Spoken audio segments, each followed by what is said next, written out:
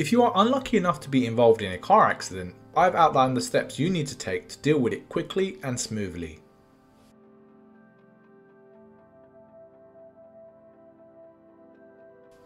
Now, it's not a nice thought, but car accidents happen and it's important to know what to do if you're caught up in one.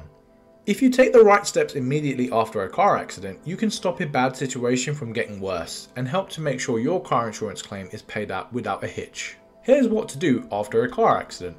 First of all, stop. However minor you think a car accident is, you must stop. In fact, failing to do so is an offence under the Road Traffic Act. You should make sure your car's engine is switched off and then turn your hazard lights on to alert other road users to your presence. Who should you call after a car accident? Take a look around. If anyone has been injured in the car accident, you should call the police on 999 and an ambulance too if necessary, as soon as possible. If you don't need an emergency response, then you should call the police on 101 instead. The police should also be called if the car accident is blocking the road or if you feel there was foul play involved. For example, if you suspect you are a victim of a crash for cash scam, where a driver deliberately causes an accident to make a fraudulent insurance claim. A dash cam can help you avoid falling victim to crash for cash scams. However, you need to be sure to pick the right one, or you may be left with low quality footage that won't help prove what happened. I'll leave my top pick in the description box below for you. When you're involved in a car accident, you're obliged to give your name and address to anyone else involved. You should stop and give your details if you crash into something on or near the road, even if there aren't any other people involved. For example, if you hit a parked car, you should leave your details on the windscreen.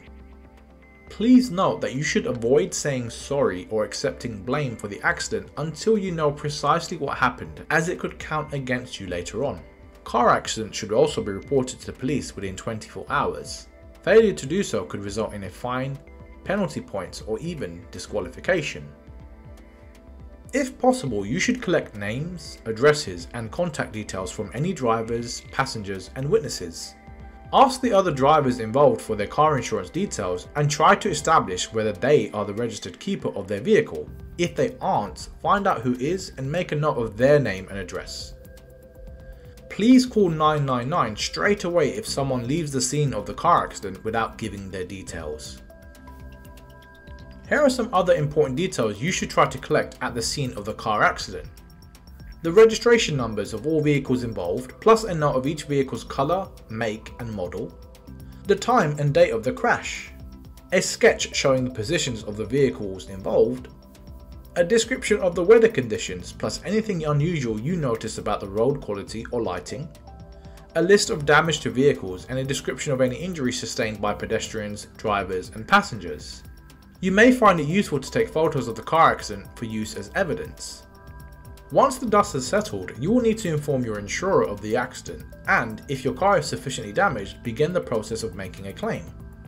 But if there are only 1 or 2 small marks on your car, save your no claims bonus and use a scratch remover instead. I'll put the best ones in the description box below for you. Contacting your insurer. Make sure you tell your insurer about the car accident as soon as you can. Failure to do so within the time period set out in your policy may invalidate your cover, leaving you with a big bill to pay. How long you have to file an insurance claim after a car accident varies. Make sure you check the wording of your car insurance policy carefully, as these time periods can be anything from 2 days to 2 weeks after the accident. You should always inform your car insurance company about an accident, even if you don't want to make a claim. If the car accident involved another vehicle, you will need to provide your insurance company with details of the other driver. Try to provide their name, their address and contact details, their vehicle registration number, and their car insurance company details. You will also need to give your insurance company as much information about the accident as possible. Use sketches to help explain what happened and include any pictures you took at the scene of the accident. Also, provide the contact details of any witnesses who have agreed to support your claim. Then, if you want to continue with your claim, your insurance company will let you know what you need to do.